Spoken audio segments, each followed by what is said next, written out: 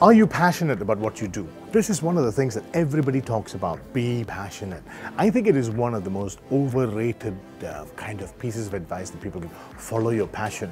I think we get confused about what passion actually means. It's not doing what you like. It's not like, I like cooking, I'm a great cook, so now I'm suddenly going to become a restaurateur because I'm a great cook. That's not what being passionate is about. Passion, I think, if you have passion at work, what it does is it gives your work some purpose. Look around here. All these people are working in this office here right now. Some of them will be very vested and invested in the outcomes of their work product.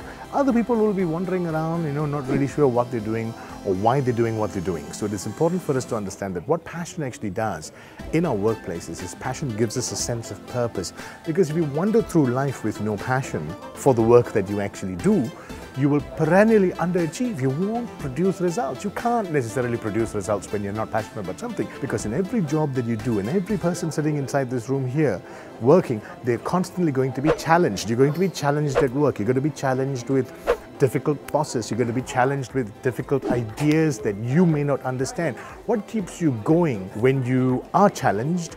What will keep you going? What will not make you buckle and say, oh, I can't do this anymore? Do you know what will stop you from buckling? Your passion. Being passionate about what? About the purpose, why you come to work. Being passionate about the purpose that drives you forward. So that's really what passion is about at work.